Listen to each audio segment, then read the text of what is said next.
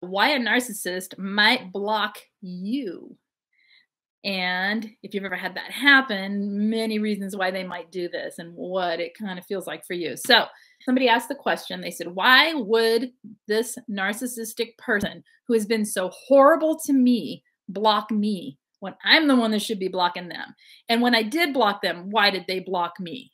So there's lots of reasons that they might block you. First of all, it's a way to devalue you. If a narcissist blocks you, it's basically like diminishing your importance, right? It makes you seem like, well, you're nothing, and so you're blocked. It is a punishment, like the silent treatment. So they might block you to make you feel like you're being punished, make you feel, if they know that if they make you feel like you are in trouble, you're being punished, not you're not in their what is it, like on their good side, so to speak, that you will then pursue them and give them supply. When you do that, we come to the next point, it makes you look like you're stalking them. It makes you look crazy. If they can make you look crazy to the public and to anyone that they talk to, spin the story so that you look like the one who's got a problem and they look innocent when they've been the one manipulating you and hurting you all along. Okay. They want to make you feel worthless sometimes in the devalue, like you just don't have any importance whatsoever. And so block, right? Another reason they might block is to play the victim. They might block you to look completely innocent when in fact they should be taking accountability for something, especially if they know that they should be taking accountability for something. In the instance of something where they've gone too far, they've pushed things too far, they've said things that is too much, they've done something where they could be publicly called out for something, they have gotten physical with you, they have gotten caught red-handed doing something like cheating, lying, stealing, whatever they're doing to you. They know that from this point forward, they have to be accountable for what they've done. They won't be accountable. So oftentimes or sometimes they might block you to play victim, to say, see, I had to state, like, say they got physical with someone, or they got completely out of their mind screaming and yelling at someone, and they know that they could be called on that behavior by friends, family, coworkers, whatever, if that came out. They are preemptively making it so they're the victim. I had to block her. She got crazy. I had to block him. He got crazy, whatever. Right. And, oh, well, I heard that you were screaming in their face, and that's what happened. You'd scream in their face too if you had someone crazy like that coming after you. I mean, it was so bad I had to block them. That's how they make it seem. So they get to be the victim in everybody else's eyes by blocking you. Okay. Another one is they're just ignoring you back. They're ignoring you back, like tit for tat sort of behavior. Oh, you're going to block me? Well, then I'm going to block you. You don't like me? Fine, I won't like you. I'm not, it's childish retaliation. Okay. Another reason that they might block you is they can use another means to hoover you that way. If they're blocked, if you are blocked so that you can't contact them, and then they send in flying monkeys, it's not their fault. They didn't have anything to do with it. I have you blocked, right?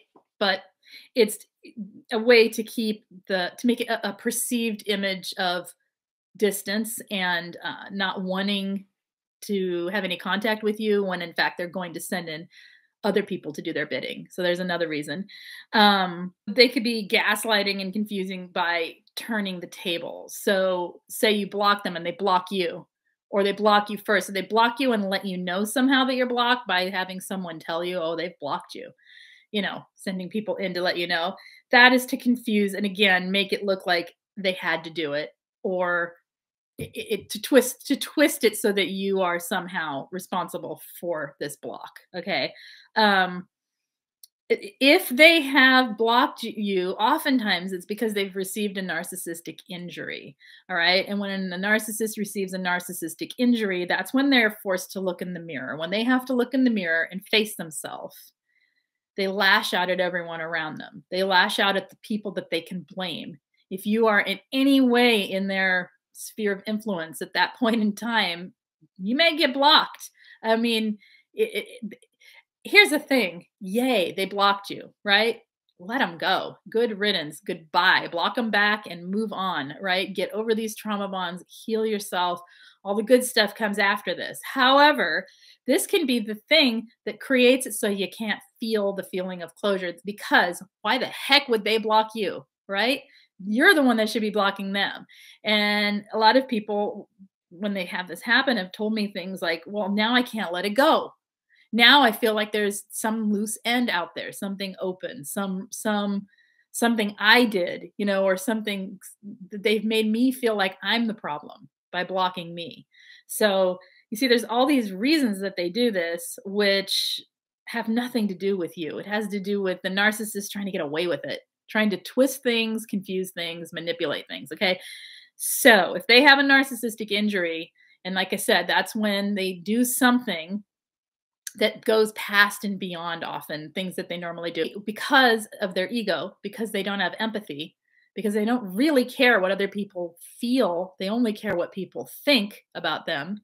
They have to protect themselves and block that person so that it looks like there was justifiable means for doing what they did in the first place. But at the same time, they also know that there is, especially if the person tells them off and tells them what they are and what's going on and like forces them to look in the mirror. How dare you do that to me?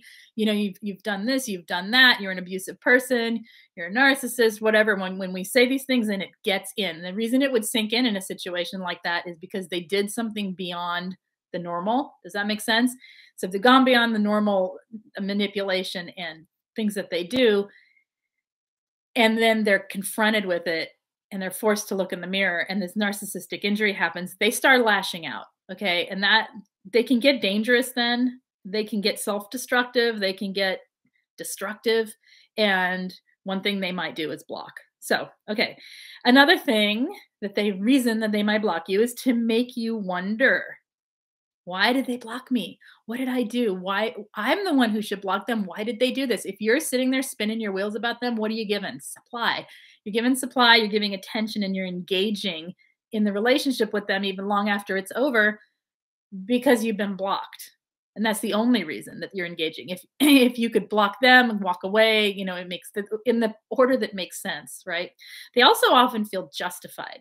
They really do feel like you're the one that's the problem. And you're just going to be a pain in the butt, so they're going to block you. Yeah. They want to make you look crazy. Okay. Often they want to make you look crazy, so they will block you and they will say things like, you see, that person's stalking me. I had to block them. If you don't know who I am Lise Colucci, one of the life coaches at queenbeing.com. And if you need information, you can check it out in the main description of every video. Lots of info over at queenbeing.com for recovering from anything related to narcissism.